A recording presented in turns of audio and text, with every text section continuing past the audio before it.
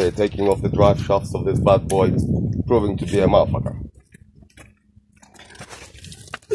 So we've undone them there, taken off this bolt thing, yeah? And then what else we need to do? We need to remove the whole hub assembly. Oh, this? Yep. Get that out. Any bolts removed. So this hub assembly needs to come off. Yeah, guys, if you got 2.8, our main expert, Pav Bolokov here, straight from Moscow, yeah, told us that 2.8 brakes are better than those 1.8 brakes. So don't chuck them away, don't sell them, whack them on your 1.8. Alright. Man, fucking hell, look how much mold there is in that steering wheel. Fuck me. Yeah. So we need to take all the bolts off at the background here, boys and girls. Don't try to just yank it out with all that it being bolted on, like Pav just did. Okay, we're trying to take off the subframe and the diff and the prop shaft. We can't take it off at the moment. Can't lift the car, so we're gonna... So guys, this is how you undo differential. Just 2 bolts. And then I suggest you just kind of push it out from the front. Let's give it a try.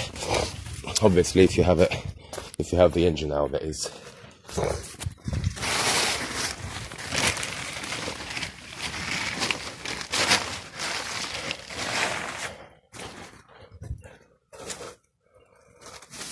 Oh yeah. Next, we'll take off the steering rack and this X-frame.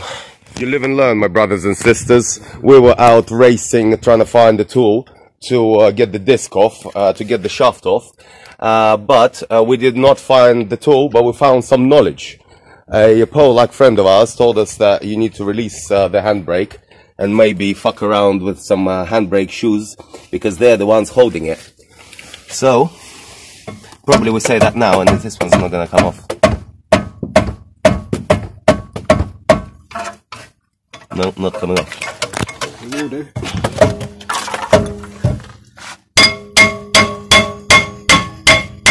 Yeah, motherfucker, yeah! That's right.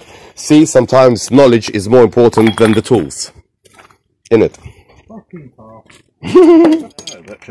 But it is for that, isn't it? It's a gear puller, but yeah, it should do the same thing. Technically. We're trying to remove the disc, and then we found, our Polish mate told us it was the shoes that are holding it. You've got a mate that's a foreigner. Yeah, imagine. I hate them bastards. They come to my country, take all the jobs and everything. Yeah. Like leave people like me without a job.